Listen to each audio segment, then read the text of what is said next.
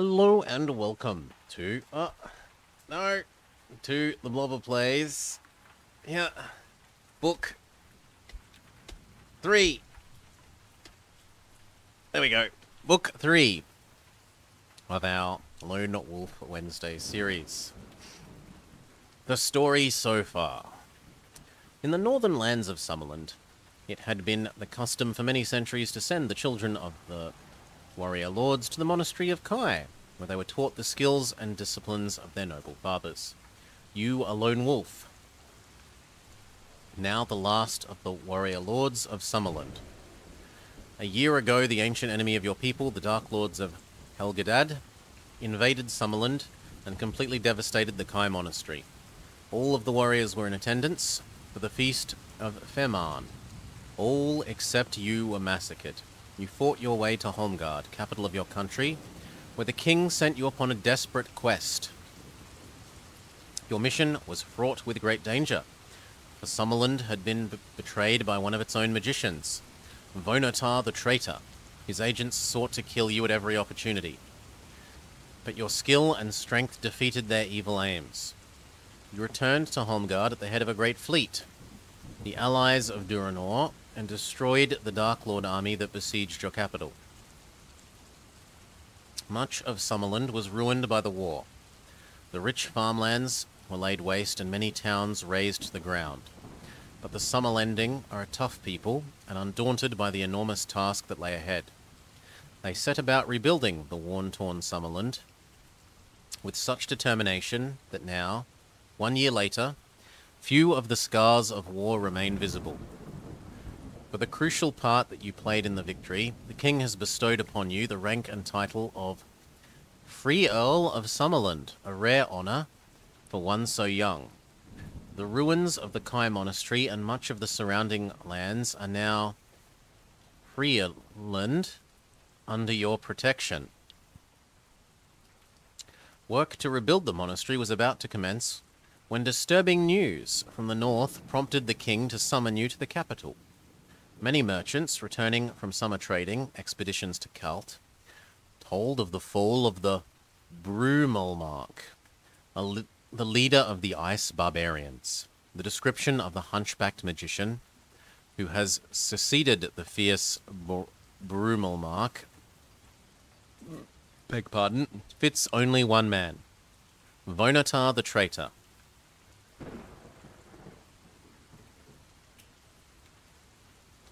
After the defeat of the Dark Lords, Vonotar escaped to the frozen wastes of Kalt. He made his way to the ice fortress of Ikea, where, through deception, he tricked the cruel Brumalmark into adopting him as his magician. It was a mistake that was to cost the leader his fortress and his life. The news that Vonotar still lives spreads like wildfire through Summerland.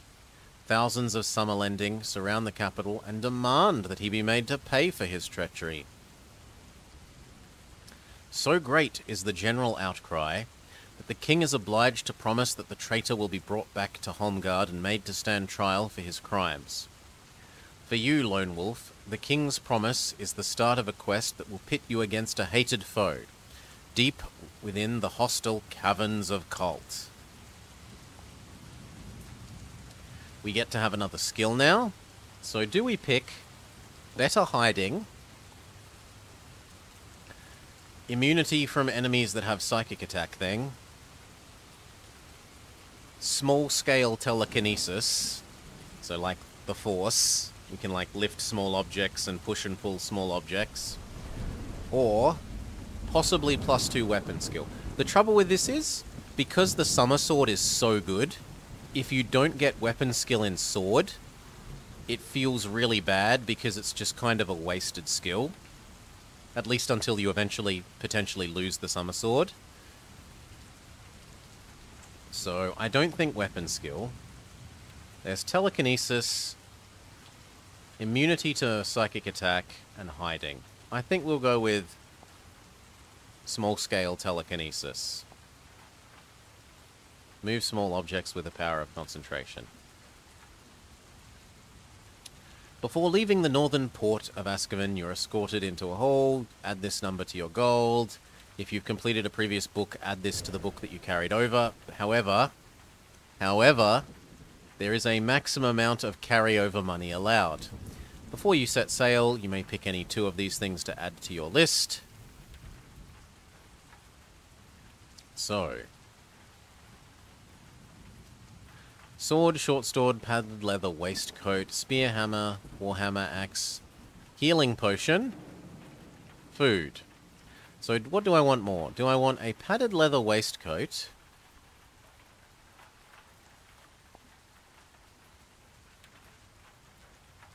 Maximum health +2. Yes, please. And then, what are the special rations? No, I want to read about them, please. Well, no, I guess I've just got special rations. Meal star. Alright.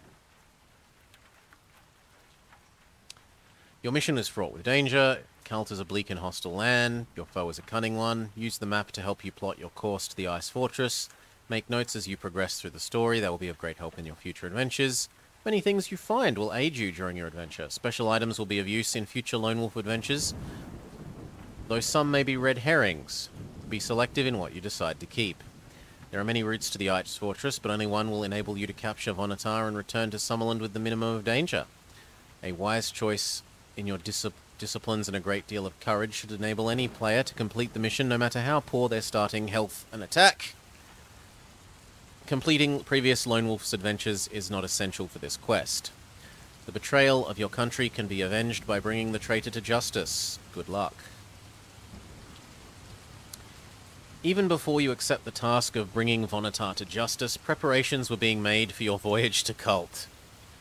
The captain of the summer-lending warship Cardinal, having returned from a long Kalter-Ease patrol, was ordered to await your arrival at Anscaven. During the night, food, ice equipment, and canoe dog teams were taken on board. The mission was highly secret. Only senior members of the crew were told of its true nature. The plan is to set you ashore at Hal Bluff. Drop anchor and wait your return. A team of trusted guides will lead you from the bluff to Ikaya. Once inside the Ice Fortress, you are to hunt down and capture Vonatar, and return with your guides to the ship. Your mission must be accomplished within 30 days, for winter is closing in, and no ship will withstand the grip of the Cult Ice Pact. If you do not return in time, the captain will set sail without you. For 6 days, the Cardinal sails across the stormy Kalter-Ease without running into a storm. Well, then why describe it as stormy? But every day, the temperature steadily drops, until a layer of ice covers the decks. On the morning of the 7th day, the snow-capped island of Tola is sighted on the horizon. Soon after, a light wind rises from the west. At first, there appears to be little danger, but within half an hour, a furious blizzard is blowing, and all sight of land quickly vanishes into the scudding? Definition. Scudding.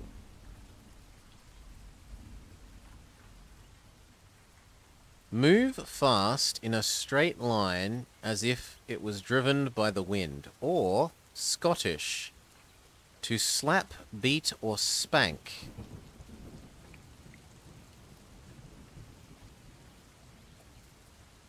Neither of those make sense.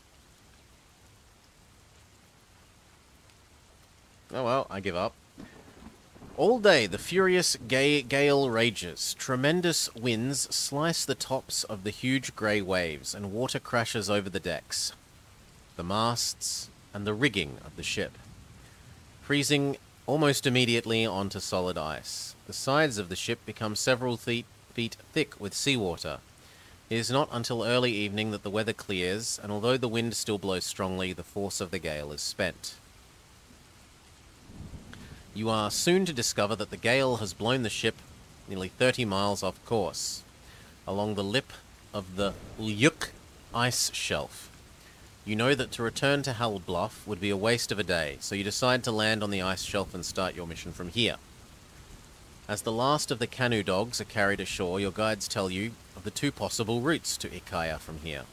The first route involves a 130-mile trek to Cloudmaker Mountain, and then, following the difficult terrain of the Viad Glacier, a further 100 miles must be covered before you attempt to arrive at the Ice Fortress. The alternate route involves a longer journey of 180 miles to the Hrod Basin, followed by a trek of 100 miles through Storm Giant Pass. Even if the weather and good luck hold, either route will involve 10 days of hard trekking. You should consult the map of Cult before making your decision. And so now we have a new map. We started here, which joins... If we had the old map, you'd be able to see how this map is like the very top of the old map, and now this is the second map. So we've come from here up to here. We were meant to head more that way, but we got sidetracked a bit, and we're now over here. And we're trying to get to up here. We can either head along the glacier, or over this way, and then through Storm Giant Pass.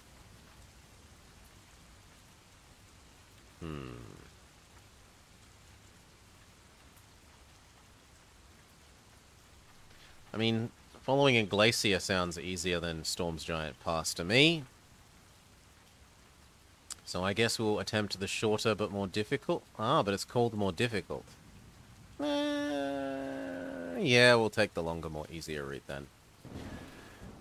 You are to travel to Ikaya by sled. 2 sleds have been loaded with enough food and equipment for the mission, each drawn by a team of 6 canoe dogs. This sturdy breed is native to Cult, and they make ideal sled dogs. Their thick, tawny coats and powerful chests, as well as their renowned vigor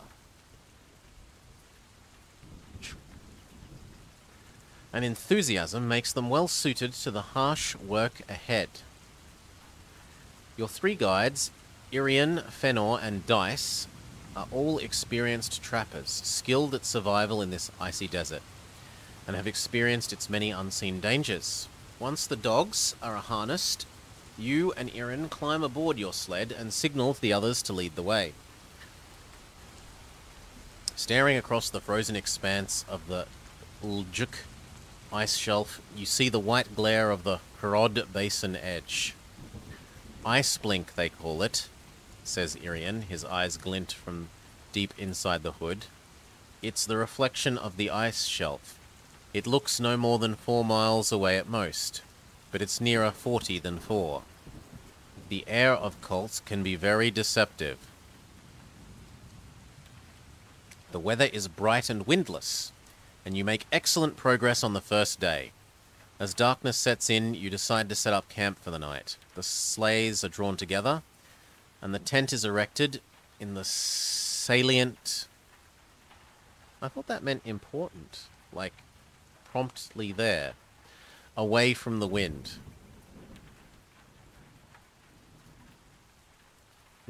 Angle, pointing outwards. Okay. If you have 6th sense, turn to 35. We do. You get an uneasy feeling that something or someone is watching you. You leave the tent and peer into the night for some sign of life, but the snow and darkness hide everything. You return to your tent and go to sleep with one hand on your weapon in case of a surprise attack. When you awake, you sense that something has changed. It takes a minute to realize the incessant howling of the night winds has ceased. It is a beautiful morning, says Irian cheerfully, his head appearing through the tent flap. You quickly climb out of your sleeping furs and stare over the icy landscape. The Cult air is fresh and clear. You see a strong mirage in the distance that seems to throw the land up much higher than it could possibly be. We should make it to the rock by nightfall, says Fenner, as he busily pulls a reluctant dog into its harness. Best to make camp there tonight. The shelter is good. This far from the sea, a blizzard can whip across the shelf from nowhere in a few minutes. I've known trappers to be blown for miles if they're careless or unlucky enough to be caught out on the shelf with no cover.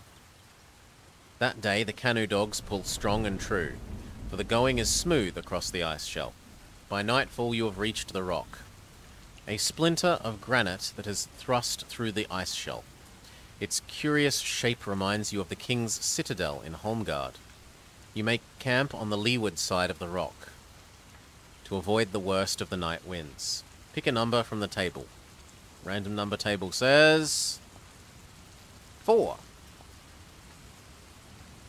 The following day, a strong wind rises from the north. Hour upon hour, it blows relentlessly into your face. The Uljuk ice shelf becomes a mass of twisted slabs of ice, jutting upwards at every angle. Progress is slow and difficult. By midday, you shiver with the cold, your lips cracked and bleeding, and the icy blasts have covered you with a thin film of snow. You steer your sleigh through the narrow passage at the edge of the ice shelf, where it meets the Hrod Basin. Here you are sheltered from the wind, and for the first time you can see ahead clearly. There's a Yeti!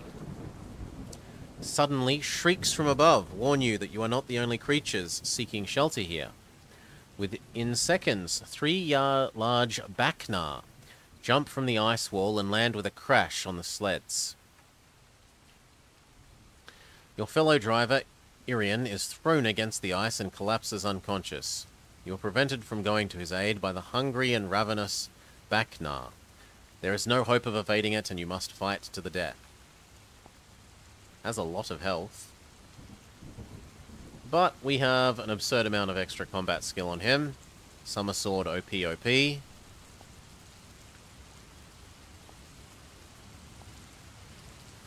You are able to defeat your enemy without taking too much damage. If you win combat, turn to this page. The heavy beast rolls off the sledge and lies motionless on the ice. Fëanor has managed to light a torch and is thrusting the flaming brand at the other two. They are terrified by the fire and quickly turn and flee. You cheer as they disappear and turn to congratulate your guides, but are stunned to see that they have already started to skin the dead Baknar. You watch with disgust as Dice opens the beast from throat to belly with his hunting knife. He quickly pulls back the white fur and scoops out handfuls of thick oil. The smell of the oil is horrible, so horrible in fact that the dogs bury their noses in the snow to avoid it. You cannot believe your own eyes when the two guides start to rub the oil all over their faces and clothes. Baknar oil! Nothing like it for keeping warm and dry. He puts his hand from the dead beast and offers you a fistful of the putrid jelly. I mean, there are guides for a reason, they know better. The smell is revolting, and you try desperately to hold your breath as you smear handfuls of the greasy slime inside your jacket. As the oil penetrates your skin, you feel a warm glow as if you were near a fire. The more you apply, the warmer you become.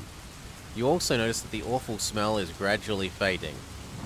Note the fact that you have applied Baknar oil to your action chart, although it does not take up any space and only applies for the duration of this adventure. When it soaks into your skin, you lose your sense of smell. Just as well, replies Dice. I don't think I could stand living with myself otherwise. The oil gives excellent insulation from the bitter cold of Kalt, and may save you valuable endurance points in the future. Irian regains consciousness and is soon scooping out the Baknar carcass for himself. Light is now fading fast, and you must decide to pitch camp in the narrow pass. You prepare a meal, and you take it in turns to sit watch, just in case the Baknar decide to return. The next morning arrives bright and windless. The sun pierces the thin layer of cloud, bathing the east in a soft pink glow. This beautiful vision reminds you that the Kai Masters once told you that the light of Kalt is unlike anywhere else in Magnamund. With tent and equipment packed, you leave the pass and venture out onto the Hrod Basin. 100 miles of open ice now lie between you and Storm Giant's Pass. At first, the journey is easy. The basin has been worn smooth by the wind, and no crevasse lurk unseen beneath the hard, dense snow. But at dawn on the third day, events take a turn for the worse. You are awoken from a deep sleep by Dice, shaking your shoulder. He's frightened. What's wrong, you ask? Still bleary-eyed and sleepy. Ice barbarians on the horizon. 20. Maybe more. 5 wind slays and a warrior escort. I think that they've seen us. In an instant, you have climbed out of your sleeping furs and begun to pack away the tent. Dice is indeed correct. They are ice barbarians and they are headed towards you. If they catch us, we're good as dead, says Fina as he ties the last of the equipment to the sleigh. The ice barbarians of Cult are a fierce and warlike race of nomads. For thousands of years, they have travelled the icy wasteland, trapping furs and herding mammoths. Their only contact with the rest of Magnamund is through the trading post of Ulyuk. In summer, when the coast around Ulyuk is free from ice, they journey there to trade their furs for weapons and tools, as there is no iron or wood in Cult. They hate all except for their own kind and kill anyone they find who dares trespass within their icy domain. You soon hear their war cries less than 3 miles distant, and for the first time since you landed, you pray for a blizzard to hide your escape. You have covered less than a mile when the first of the Ice Barbarian scouts appear to the north on skis. At first there are only 2 of the fearsome warriors, but soon they are joined by 3 others. Large, muscular, and decked in furs. Some of them wear bone armor. Despite their size, they glide across the snow with an almost feline grace and speed. Each of them has a pole attached to his back, from which a small flag flutters. So they're essentially skiing samurai. Suddenly, a bone-tipped arrow whistles past your knee and embeds itself in the sleigh. An Ice Barbarian scout skis past to your right. He is less than 10 yards away, and you can clearly see his slanted eyes and sharp cheekbones. You realize that what you had mistaken for muscle and fur is in fact an Ice Barbarian child. Each scout is carrying a large backpack containing a small child. These children are armed with small bone bows, and they fire a constant stream of arrows as their fathers ski nearer and nearer. The children are in charge of this society, and they ride their adult mounts around.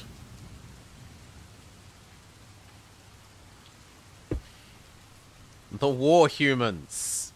Saddle the war humans. Suddenly, Irian falls, an arrow buried in his back. Dice runs to his aid, but is shot down before he has taken a dozen steps. Fëanor is hit, an arrow passing straight through his throat. He bravely staggers on for a minute before collapsing in the snow. You are now on your own. An Ice Barbarian scout skis past to your left and returns towards you head on. He has a spear under one arm, leveled at your chest. Do we fight or try and escape? They're on skis. I think we have to fight. Combat skill 20, endurance 28. Let's go. We one-hit KO.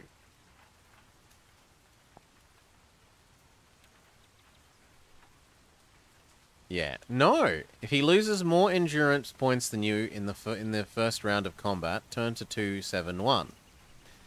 Your attack has caused him to lose his balance. He stumbles in a flurry of snow and his skis broken. The fur-clad child rolls clear of his father's backpack and lies face downwards in the snow. The Ice Barbarian scout is badly dazed, but he is already staggering to his feet. Grab the child as a hostage and try to escape.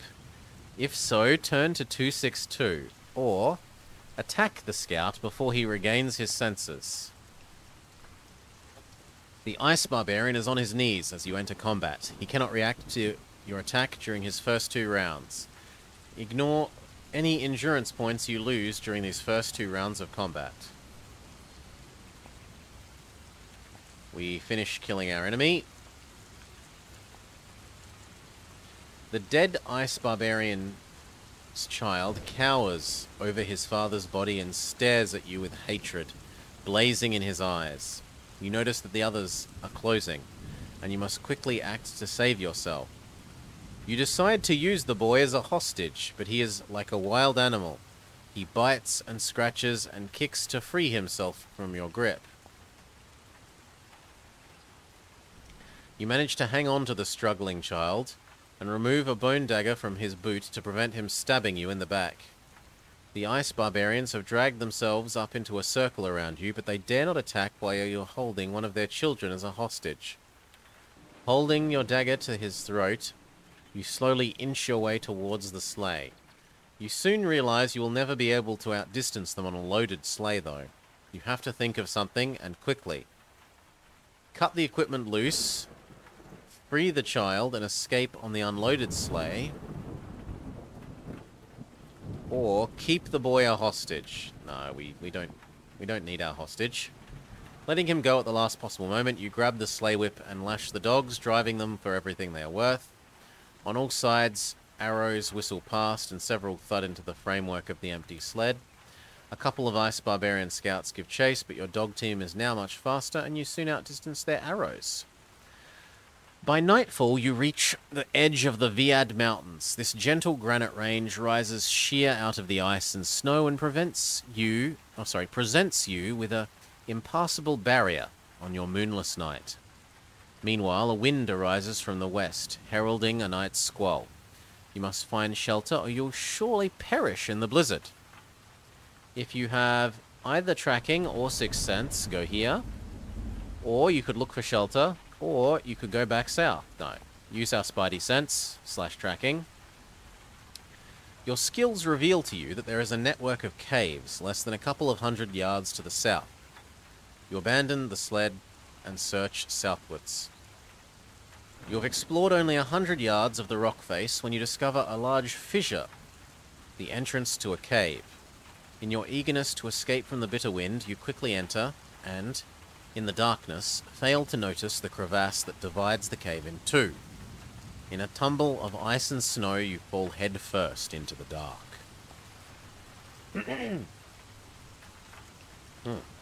You fall over 30 feet and land flat on your back in the snow-filled crevasse. You are surrounded by stalagmites, sharp and jagged ice. But you have miraculously escaped death and injury. Shaken, and thankful to be alive, you stagger to your feet and grasp a crystal stalagmite for support. You slowly become aware that you can see your hands quite clearly. A faint light is seeping from a fissure to your left. With curiosity getting the better of you, you stagger across the crevasse floor and explore the mysterious cave. After a few hundred yards, you find yourself in a huge cavern that spreads out in all directions as far as the eye can see. You've entered the caverns of Cult, and are now looking at the uncharted world that few Summerlending have ever seen. This massive underground labyrinth was constructed by the ancients, many ages before the Summerlending set foot on Magnamund. Its wide avenues, temples, and arenas once echoed to the sounds of a race for creatures for whom the ice was a natural home.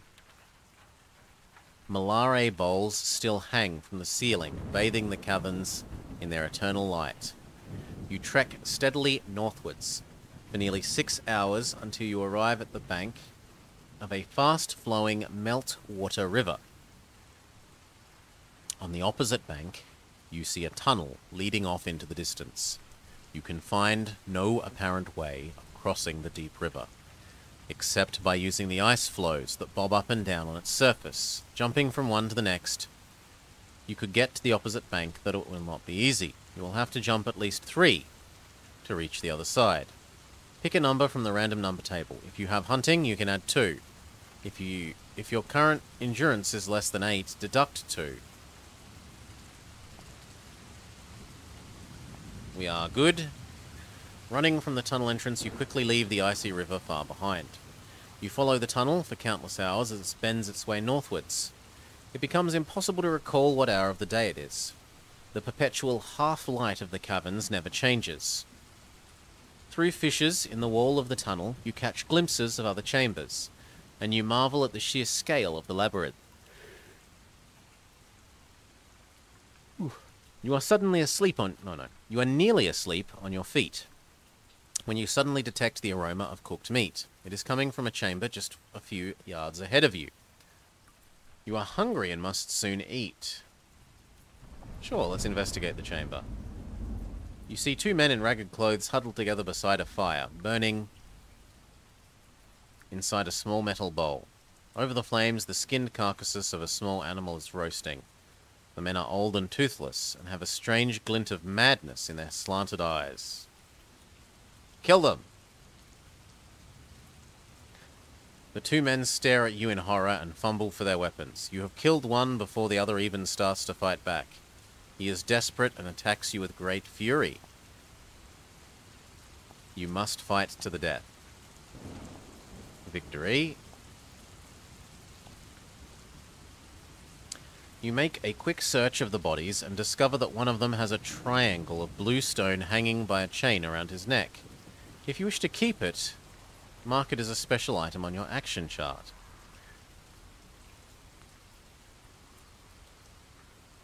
You are very hungry and quickly consume the cooked animal, pausing only to spit out the bones. You notice that the fire is burning in a strange half-spherical bowl. The other half of the sphere lies on the icy floor note nearby. You find that both halves fit together perfectly. When you open them, you discover that the fire still burns inside. If you wish to keep this fire sphere, put it in your jacket and mark it on your action chart. You finish the last scraps of food and return to the tunnel. Sure. Sure.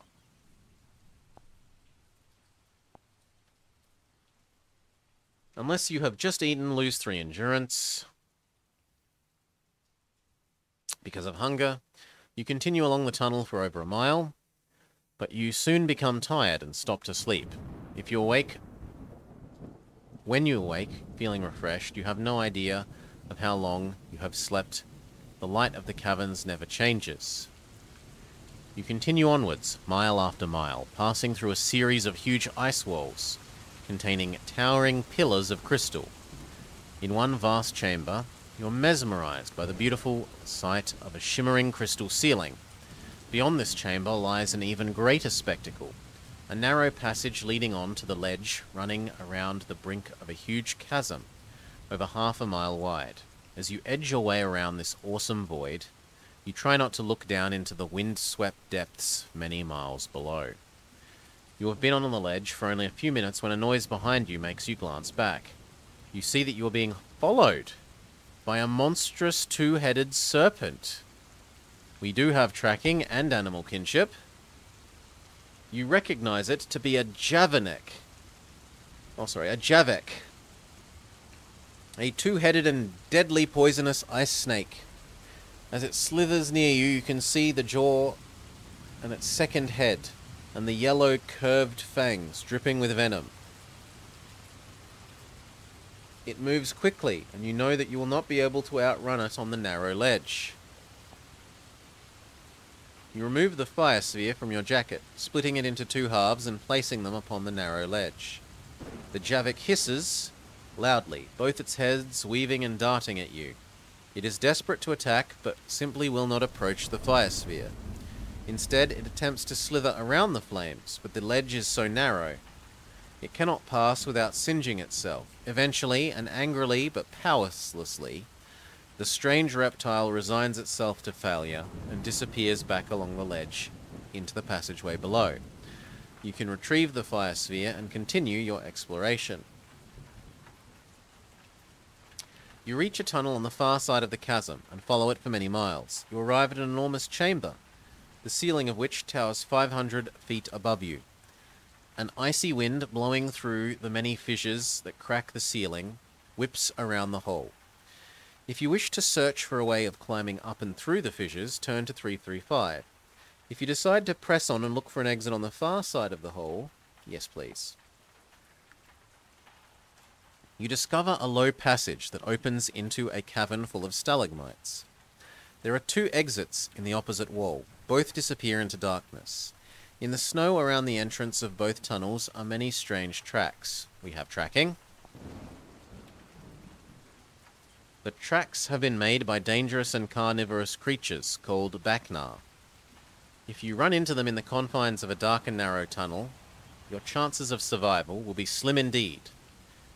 Although your Kai discipline has enabled you to identify the tracks, you don't know which tunnel they occupy. There's certain danger ahead, but you're not sure in which direction.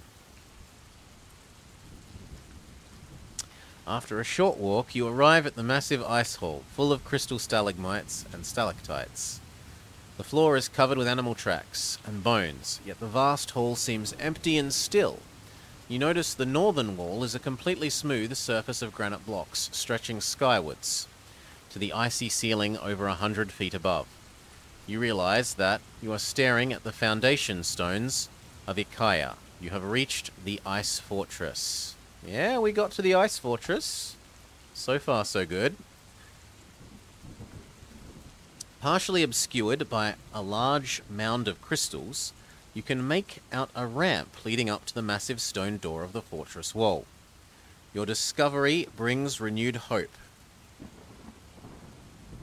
If you can gain entry to Ikaya and quickly capture Vonatar, there is still time to reach your ship before the pack ice starts to freeze.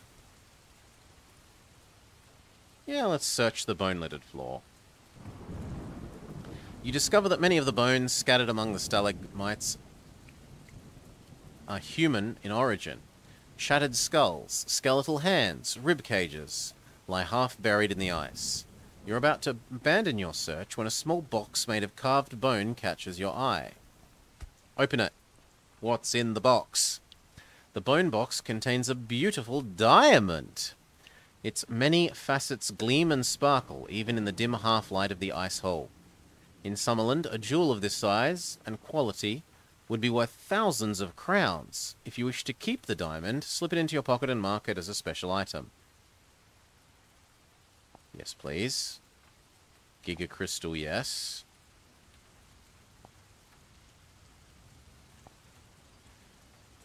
As you climb the slippery stone ramp, the sound of cracking ice makes you spin around. The large mound of crystal at the base of the ramp is beginning to move. The crystals are alive! You stare in disbelief as the mound is transformed into a writhing mass of crystal coils.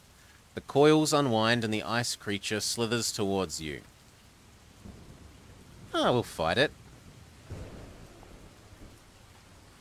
This strange creature is a crystal frostworm, a scavenging beast living on the remains of the unfortunate creatures that enter the cavern.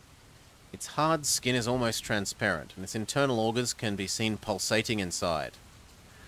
A large mouth opens in a crystalline head to reveal the row upon row of jagged crystal teeth. Your back is pressed to the stone door and there is no way to avoid the monster. Fight to the death, immune to Mind Blast. But it's got garbage skill, even if it has good health, so... Butter scratch. Once you've won combat, turn to 3.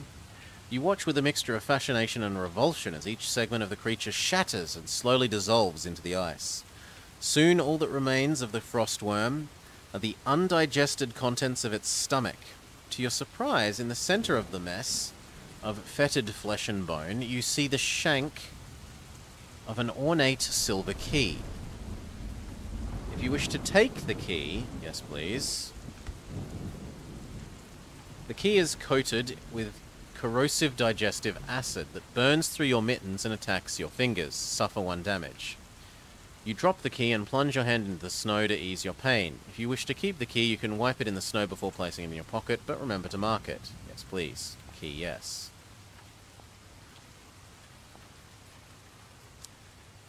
The fortress door is completely smooth. It has no visible lock, hinge, or keyhole. Turning your attention to the granite wall, you notice that one of the massive blocks is different from the others. A small triangle has been cut into its surface. Do we have... Didn't we take one of those from one of the...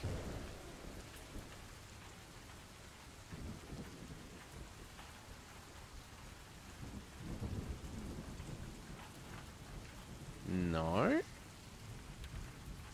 No, triangle of blue stone. Yeah, we took it from the dead one that we then took his child hostage.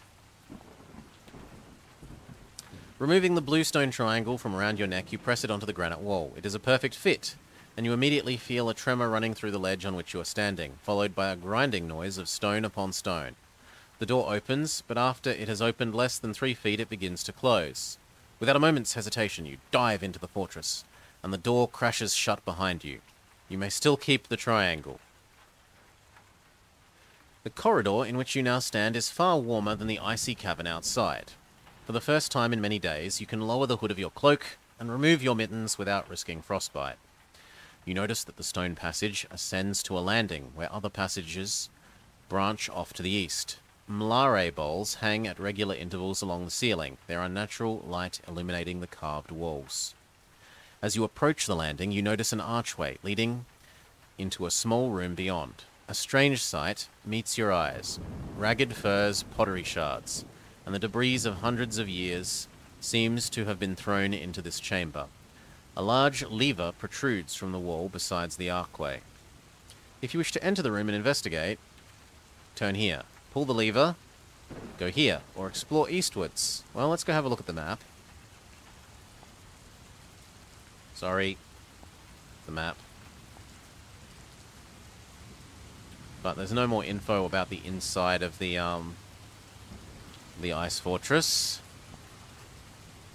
So, investigate what's in the room. After 10 minutes of searching the room, you discover an old fur backpack and a coil of rope. Take the backpack only if you do not possess one. The rope counts as 2 backpack items, taking up an extra slot. Sure. We're up to 7 of 8. Finally satisfied there is nothing else of value in the junk room, you may leave. You soon reach the bottom of a flight of broad stone steps that ascend northwards to a landing 30 feet above.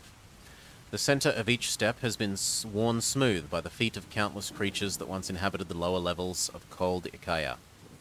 As you climb, you wonder how long you will remain undetected. So far, you've seen nor heard any other living soul in the deserted passageways. You currently have the element of surprise on your side, and you pray that Vonatar is unprepared for an intruder from the depths of his own fortress. You reach the landing and pass through an empty hall towards a darkened archway beyond. Here, the passage splits and branches off towards the east and west. You are hungry and must now eat. Eat one of our meals. If you wish to take the east passage, turn to 92. If you want to take the west passage, we will head west. You've been walking along the passage for less than 5 minutes when it veers sharply northwards. Just ahead, to your left, you can see a large stone door. The lever is up and the door is closed. Pull the lever. The stone portal creaks open and grinds to a halt halfway across. The gap is a little over 2 feet wide, and you're only just able to squeeze through into the chamber beyond. The air of the room is cold and stale. The chamber has laid undisturbed for thousands of years. Stone shelves stacked high with bottles and flasks. On a table in the center lies a beautiful pack full of different colored potions. Sure, examine the potions. 4 ornate glass vials. Red, orange, green, and black liquids.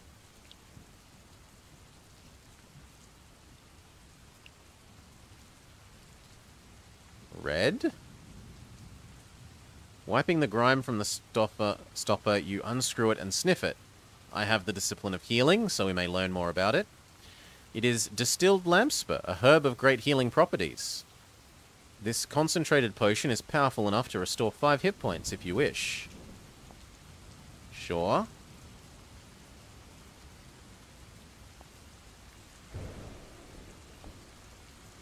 The orange potion.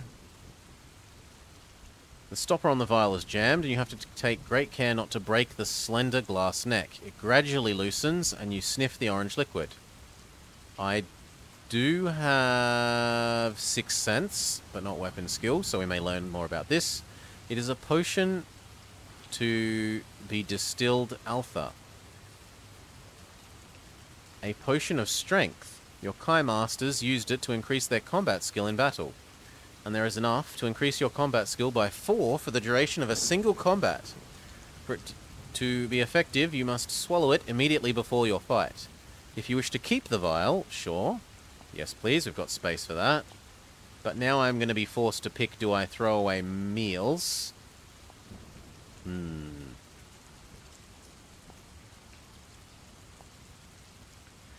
You manage to remove most of the hardened wax that covers the stopper and ease the reluctant seal from its fragile glass stem.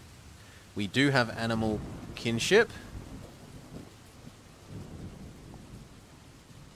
You recognize the aroma of concentrated gallow brush, or sleep tooth. This is a thorny briar your Kai masters use to induce sleep when tending to ill or injured horses. A distilled brew from this plant is a powerful sleeping potion. So I will lose our banana. We'll assume that the banana has reasonably gone off by now, rather than coming with us across the ocean. And the final potion.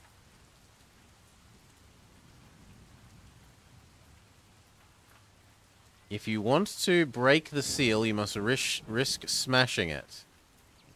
If you wish to, turn here, or if you are suspicious or do not wish to break it... Yeah, no. Black liquid can stay. I don't want to get infected with... Oh. I don't want to get infected with, alien. You notice that the ceiling and walls of the corridor are covered with strange carvings. They seem to depict small cyclones or tornadoes, gradually changing shape into an almost human form. Though puzzled by the strange hieroglyphs, you continue until you reach a point where the tunnels take a sharp right turn. Only a few feet along the northern wall is another stone floor. The lever in the wall next to it is raised, and the door is closed. Several yards ahead, a flight of stairs disappears upwards. Investigate the door. You depress the lever and the stone door slides aside to reveal a large chamber. It is cold, stale, and empty, except for a granite chest. Sure, examine the chest.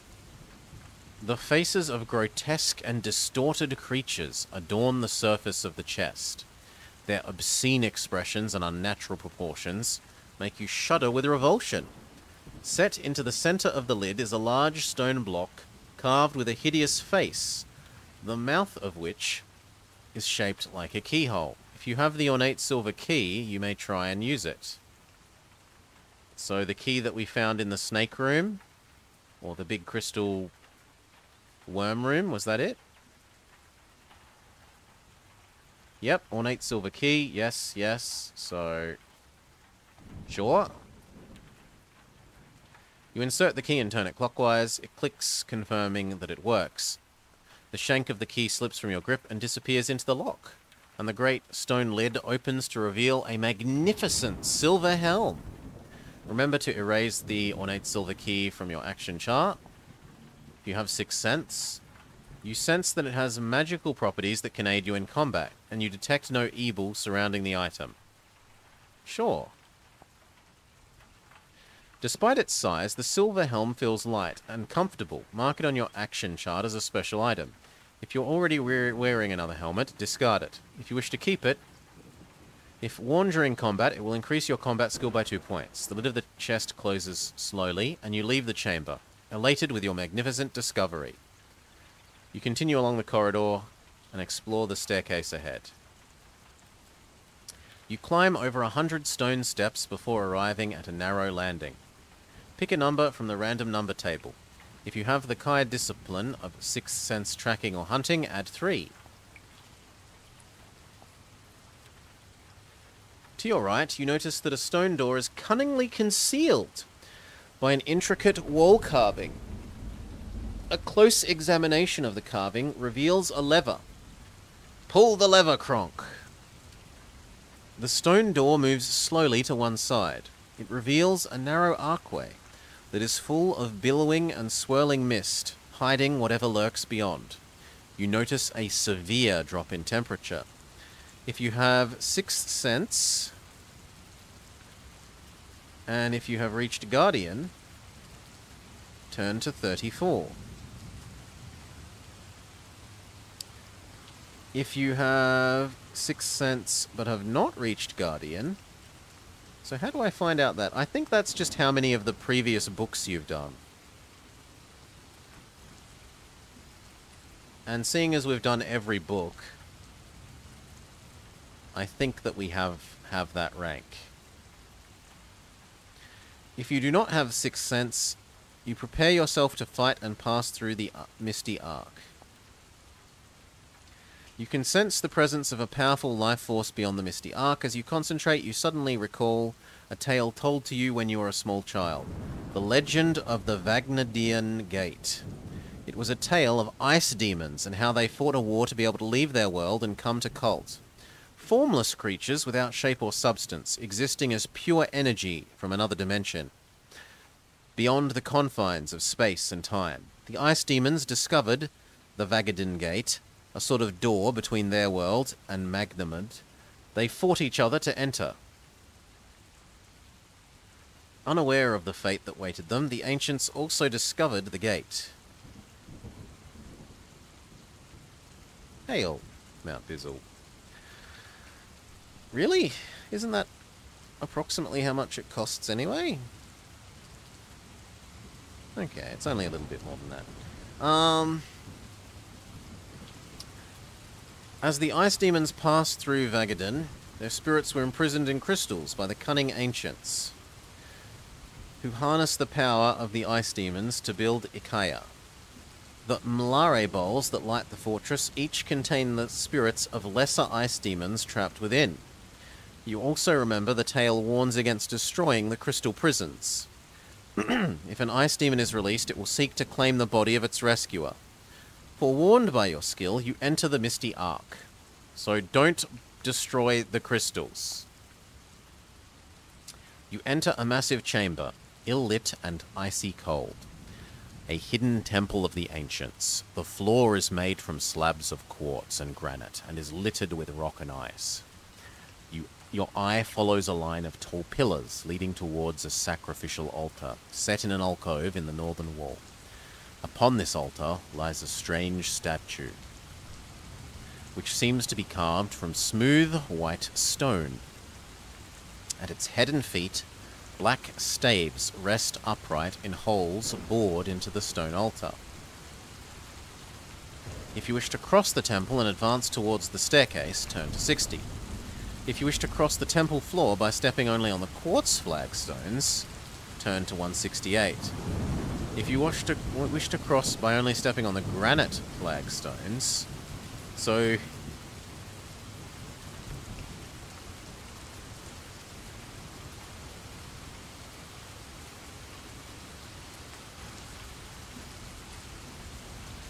I'm gonna go with black. You carefully make your way across the floor until you are standing next to the altar. The statue seems cold and lifeless, but you sense that something is trapped within. You can almost hear its desperate cries for release. We will not be smashing the crystal that we were told contains an ice demon. As you pass through the archway, you notice a lever set into the dark stone wall. You pull it and the door slides across, sealing the temple behind you. The temperature is warmer, and you can hear a low rumbling sound somewhere in the distance. Ahead, you can see a light at the end of the dark passageway. You discover that it is shining out of an oblong portal, close to the floor, through which you can see a corridor 10 feet below. If you wish to squeeze through the portal and drop into the corridor, or if you wish to continue along the passage. One sec, sorry.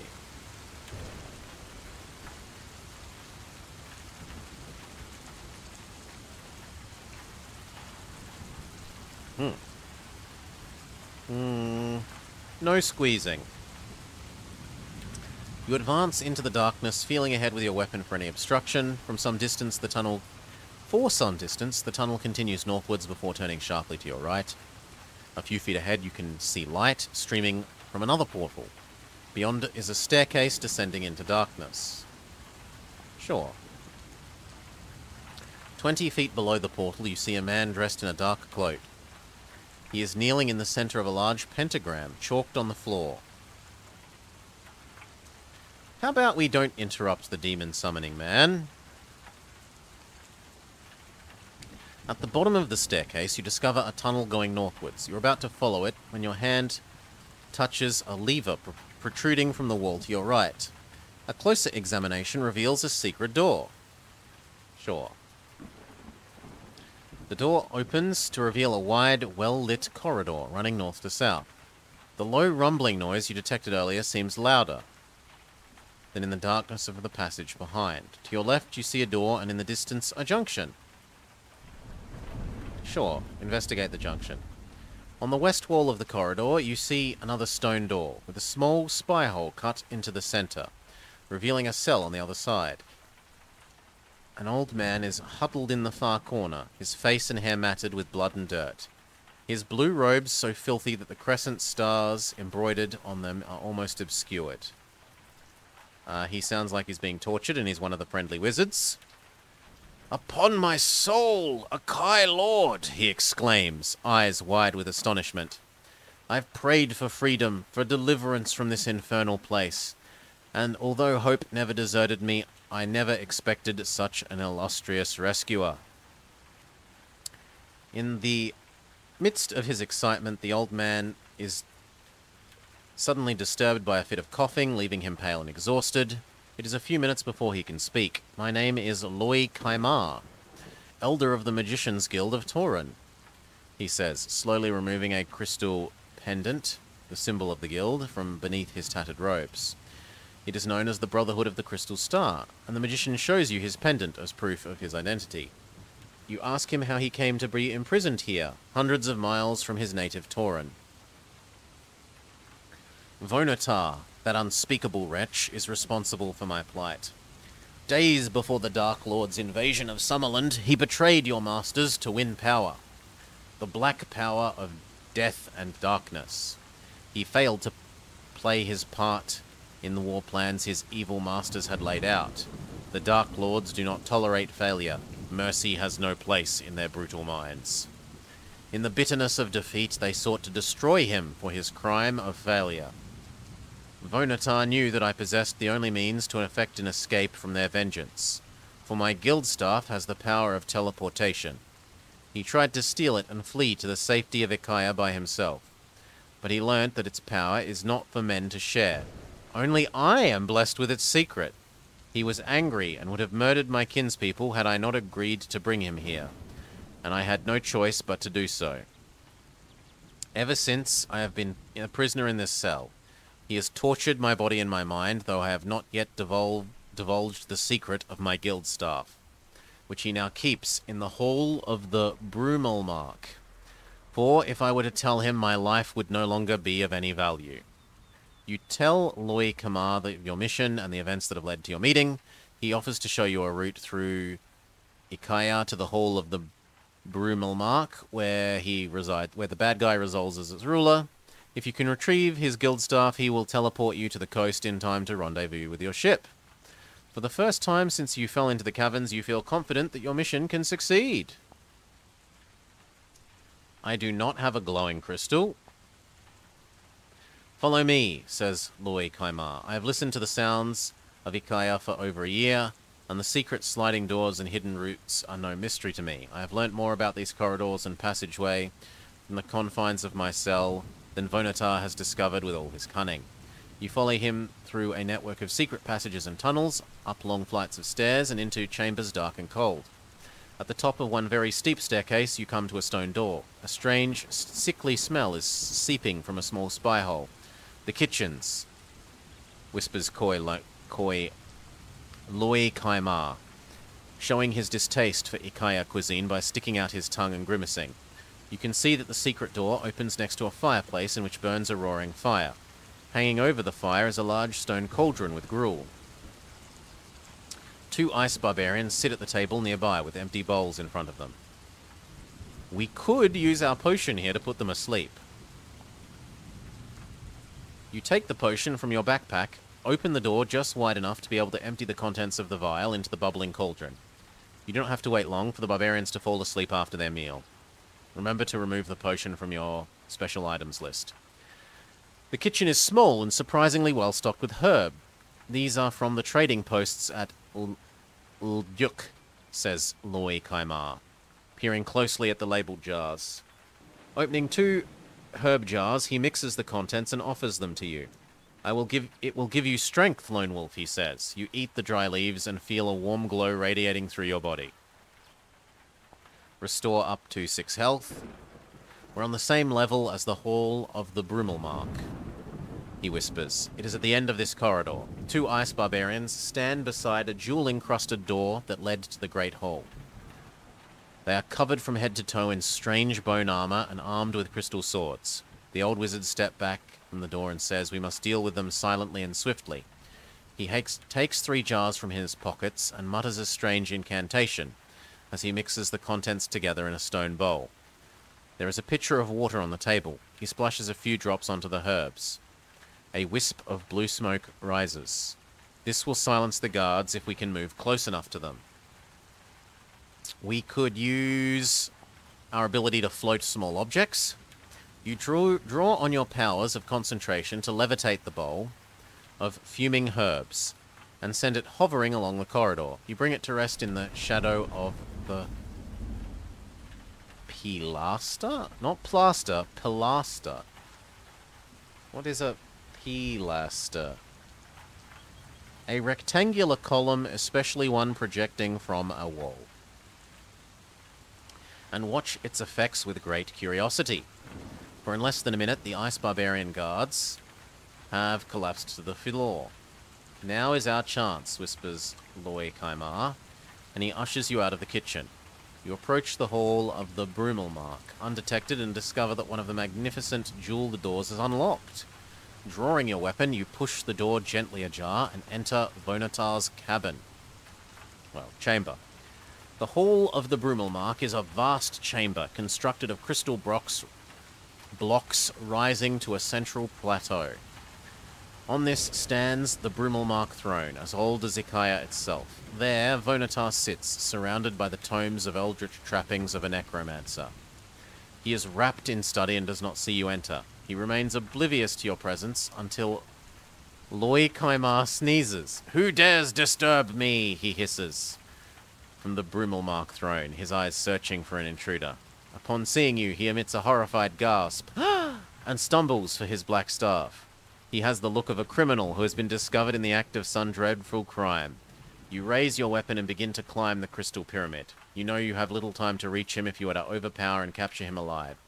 You reach the edge of the plateau in time to see a wide circle of blocks descending around the throne. Between you and Vonatar is a deep moat. From the depths of the moat, you hear a ghastly, inhuman gibbering. You brace yourself for combat, but are unprepared for the horror that faces you. Holy moly. From out of the dark slithers a huge, ghoulish green monster, its deformed head a mass of tentacles and suckers that ooze a putrid black slime. At the center of this writhing mass is a hideous yellow eye, which pulsates. He has control over the monster and is directing it towards you. Do we possess an effigy?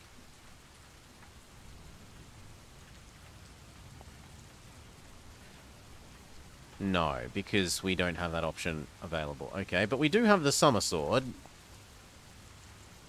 The tentacled horror rises from the moat and attacks you. You glimpse Vonatar raising his black staff and fixing his gaze towards Loy Kaimar. He is attacking the old magician with his mind force. You realize that if he's killed, the secret of the guild staff will die with him. Before you can do anything else, you must fight the monster to death. This is Akranior, one of the undead. Remember to double damage done during this combat because of the Summer Sword. It has a lot of health, 50. We will use our potion of even more combat skill. We do 32 damage in a single hit. You are able to defeat it without taking too much damage. We won the combat quickly. As the vile Akraninor quivers and dies, Vonatar breaks off his mind combat and runs back towards the Brumelmark throne. Loy Kaimar is shaken badly but has survived the ordeal. He quickly joins you at the end of the moat and casts a handful of herbs down into the darkness. Within seconds, a mass of vines and creepers coil upwards to form a bridge. You are halfway across the bridge when Vonatar suddenly reappears, crystal rod held high in his hands. He takes aim at the massive creepers, and a chilling cone of frost hurtles from the rod's tip. If you possess the Summer Sword, you may use Absorb Magic. You point the Summer Sword towards the crystal rod. In an instant, the cone of frost arcs away from the bridge and shatters against the golden sword. You hear him curse you once again. The power of the Summer Sword saves you from his destructive magic. Your time has come, shouts a voice. But it is Loi Kaimar and not Vonatar who speaks. A knot of herbs flies through the air and hits Vonatar squarely in the chest. In an instant, the hunchback wizard is engulfed in a tangle of vines that ensnare him from head to toe. Loi Kaimar bridges the moat with more creepers and joins you upon the platform.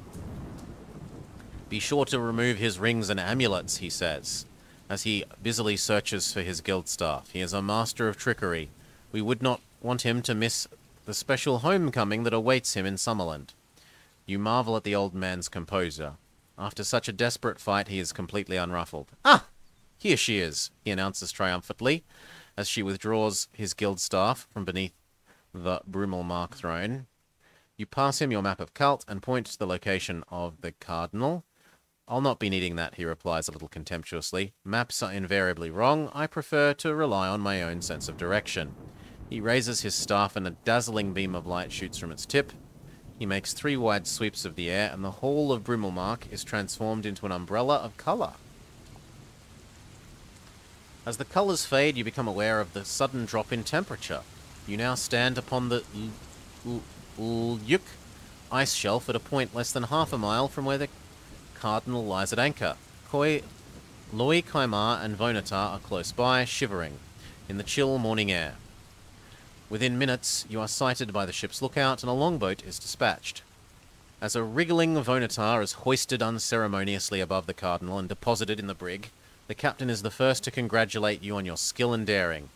How did you manage to return so quickly, he asks incredulously. We were not expecting you for 10 more days. Let us say, interrupts Loi Kaimar, that the wisdom of the Kai and the lore of the Magicians' Guild can surpass the limitations of even time itself. A puzzled expression crosses the captain's face, but it's gradually replaced by a smile, as he begins to understand the magician's curious answer. Your journey to Anscanvel is swift, but you are saddened by your memories of the brave guides that were left behind. Your arrival in the port is greeted by an anxious crowd. They fear that your early return is a sign of failure. When the news of Vonatar's capture becomes known, your warrior skills are required once again.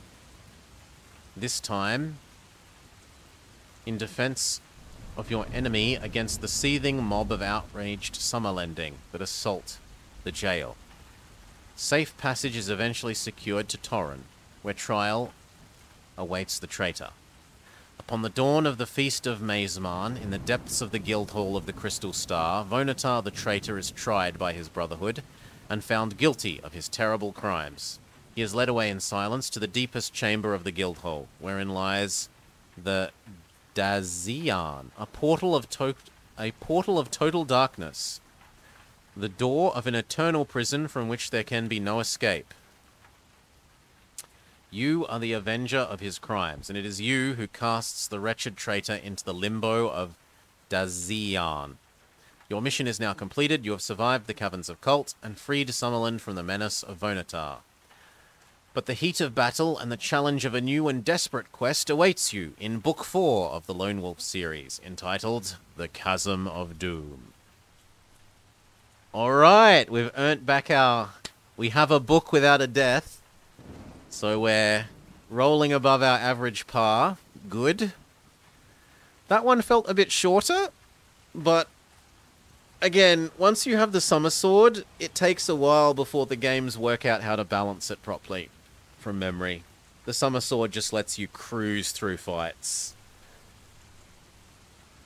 Join us next time in The Chasms of Doom.